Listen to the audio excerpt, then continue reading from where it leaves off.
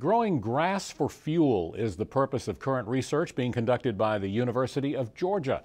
Monitor's Mark Wildman visited with one scientist who is experimenting with various types of grasses that one day may provide a renewable fuel source for the United States. Here's the story. In this field of tall grasses in southeast Georgia, UGA agronomist Dewey Lee sees big potential. The purpose of this study at the Southeast Georgia Research and Education Center is focusing on which grass would provide the most fuel source at the lowest cost for farmers to grow. What we're trying to do is look at the different types of feedstocks or products that we could use in converting to some form of energy. So creating biomass to convert that to some form of energy. Well, that energy might be in the form of combustion, like with coal, producing ethanol like they produce corn, from corn, and or pyrolysis or gasification, two sort of terms that mean that we can do a thermochemical conversion. He has been conducting this study for several years now, and he is starting to get an idea which varieties are performing better. What we're finding with ethanol is we can produce about 1.5% of ethanol per kilogram, and well, that's 2.2 pounds. And the grasses are roughly the same. But with combustion, we want something that's going to be a little bit drier at harvest time, which is going to be the switchgrass or switchgrass or Bermuda grass, or with miscanthus.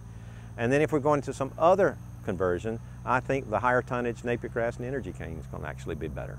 The information gathered here could be invaluable for farmers as well as for other citizens in Georgia. What we're beginning to see is that under lower inputs, lower managements, now these are managed fields that have moderate levels of nitrogen, phosphorus, potash, things like that, that we are obtaining 15 to 18 tons of dry matter with some of these subtropical grasses like Napier grass and energy cane. With a native American grass such as switchgrass, 6 to 8 tons. And then with miscanthus on these lower managements, 2 to 3 tons. If energy grasses can be grown on farms around the state, then farmers can diversify and citizens will benefit from an alternate fuel source. The research may conclude one thing, but unless there is an infrastructure to handle and manufacture the fuel, all of this energy potential will just rot in the fields. Dewey is excited about the future of energy grasses and believes they may be a part of a diversified farm in the near future. We will be absolutely on the ground running when somebody, a company or some entity, brings the technology, the conversion technology, commercially.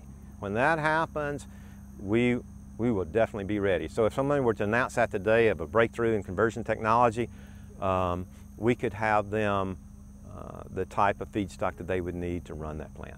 For the Georgia Farm Monitor, I'm Mark Wildman.